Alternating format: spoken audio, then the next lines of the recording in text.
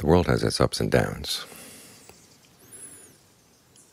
but in order to live in the world without suffering, we have to learn how to train the mind so that it doesn't go up with the world or down with the world. In other words, you want to keep it on an even keel. This is what the practice of patience and equanimity is all about. Patience for dealing with things that are difficult to deal with. And the best way to learn how to be patient is not to focus on the difficulties, but to focus on things that are still going well. Otherwise, you pile more difficulties on top of the ones that are already there and just make it harder and harder to bear with them. When you realize you still have your strengths, learn to figure out where those strengths are. And there's still some good things, even when things are not going well. The same with the practice of equanimity. It's not that you just give up caring entirely. You simply realize there are some things you can't change, and you learn how to accept them, and then you work around that.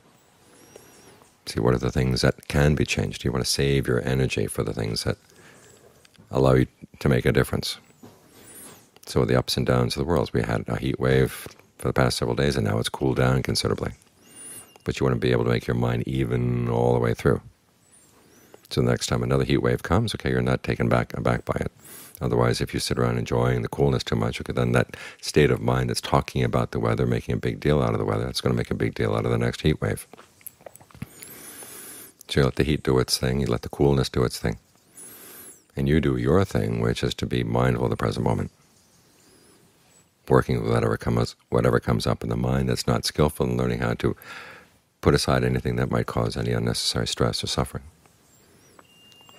So try to keep the mind on an even keel, even though the world doesn't stay on an even keel. It swings back and forth and goes around and around. You don't have to go around with it. Otherwise, you go around, you start getting dizzy. You've got your duties inside, training the mind. And you can stick with those, whether it's hot or cold or raining or not raining.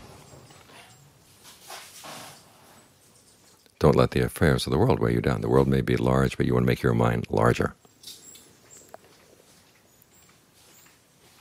So the ups and downs of the world and the back and forth don't knock you off balance.